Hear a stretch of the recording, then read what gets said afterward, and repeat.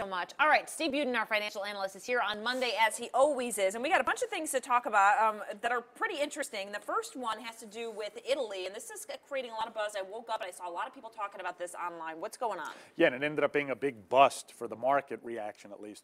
The Italians voted yesterday to keep their constitution the way it is, as opposed to change it to streamline the legislative process, and the fear was that this no vote would throw some chaos into the situation because the Italian banks are having some issues and they need to recapitalize, basically raise more money.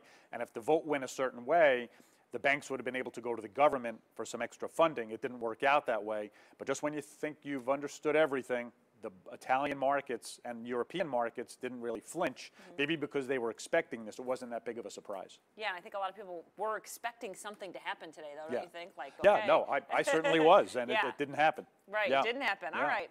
Hey, let's talk about Donald Trump. President-elect Donald Trump still kind of tweeting. Everyone didn't know if he was going to, change his ways, but he's still on Twitter, and he is tweeting away. And we were talking earlier, like, is this going to affect, can what he says daily affect financial markets, things like that? Oh, absolutely. And the challenge here is, last week he went to Indiana to call out a particular company, Carrier Air. He called out another one this morning.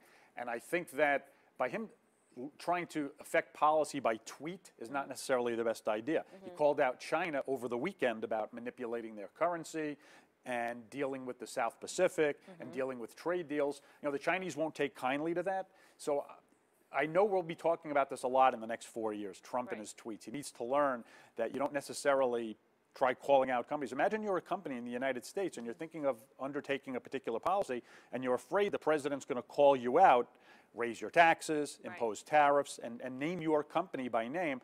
Not necessarily a way to run things. What they should do is, do it for everybody. Simplify the tax code, decrease regulation, so all of the technology companies, all of the manufacturers are treated the same. But don't you think that some people say, well, he knows what he's doing? Yeah. He knows the consequences, things like that. Yeah, no, you're absolutely right. And I think the markets have given him an enormous benefit of the doubt up till now.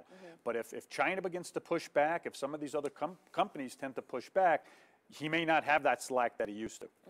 All right, let's talk about these new, possibly, well, I know there's one, but there could be more coming. Amazon grocery stores without cashiers. Yeah, this is just crazy. The future coming. Amazon Go is in its test phase up in Seattle, and this is a grocery store that Amazon is going to be bringing out in 2017, where you walk into the store, you put your app to the reader, you walk into the store, you do your shopping, and you walk out. No checkout lines, and basically the way they're doing this is through facial recognition and other algorithms and robotics, and it's just fascinating to me. And I bring these up because, again, this is where our society is going, and it has enormous impacts. I know one of our producers was saying, what about all the cashier jobs that are out there?